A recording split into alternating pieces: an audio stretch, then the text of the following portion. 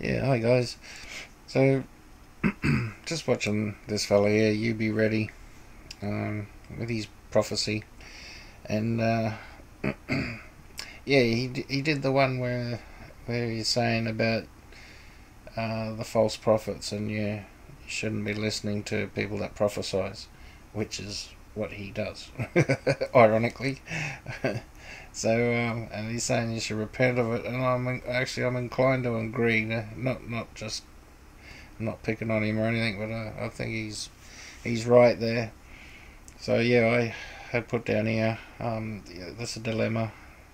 Is a prophet someone who reads the word from the Bible to others? So because you've got this definition here, a prophet then is someone inspired by God to foretell or to tell forth. Right, tell forth. Could be. It says the word of God, right? So the word of the God is Bible. So yeah, so that sort of worried me a bit because yeah. Well, anyway, it just made me think too much.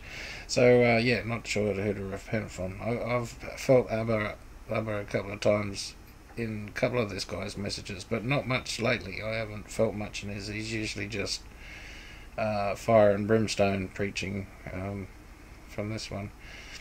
So if you have a look in NLT, he quoted Jeremiah. He sent us to Jeremiah and just said, stop listening to prophets.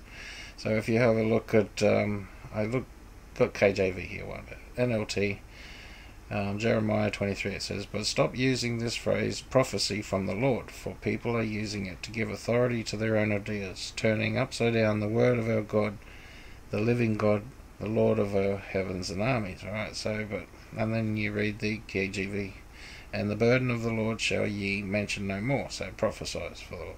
For every man's word shall be his own burden, shall be his burden. So next time, so when you're saying, if you can say, I think the Lord has been showing me something, and this is what I think he's showing me, right? And you could say that, I'd say, but you can't say in your titles prophecy. You can't say it's a prophecy. You can't say here's my daily word from the Lord, or this is from the Lord, or whatever, that sort of thing. So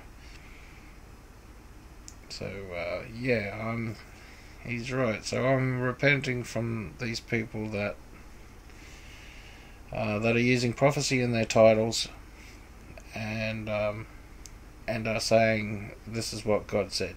Thus saith the Lord. But I will still listen to those that say I think this is what God was showing me, or something like that. Because it's a bit hard when you want to hear what some people have got to say. But if you shut down all this totally, right, which is what his word is trying to do. Actually, is trying to shut down all talking about God, pretty much. If you listen to this video properly, because it only quotes from a certain section of the Bible, it would shut all talking of God down. You're not allowed to share anything, or pass it to God. So, but yeah, so regardless, I know there's some repenting to do, and I'll be doing it. So, just pass that one on. Alright, God bless, guys. Cheers.